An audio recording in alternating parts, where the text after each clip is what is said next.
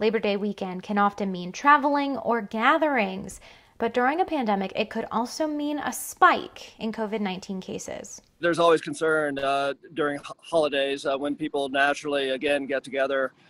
There's always a risk for transmission. What we don't want to see is another increase in the number of cases. Dr. John Hammer is an infectious disease specialist in Denver, Colorado. He says a surge could happen over the next 2 weeks because it happened before. Well, what we saw around the state in Colorado, in really starting in late June, but certainly picking up in July after the 4th of July holiday, was a gradual increase in the number of cases. Both new COVID-19 cases and deaths surged nationally in the weeks following the 4th of July. A Newsy analysis found new cases rose 36% in the 2 weeks after Independence Day.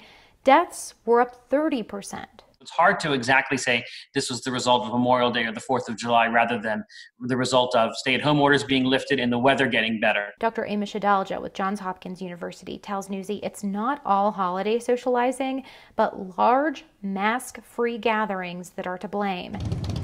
Just this week, a man who attended the Sturgis motorcycle rally died from COVID-19.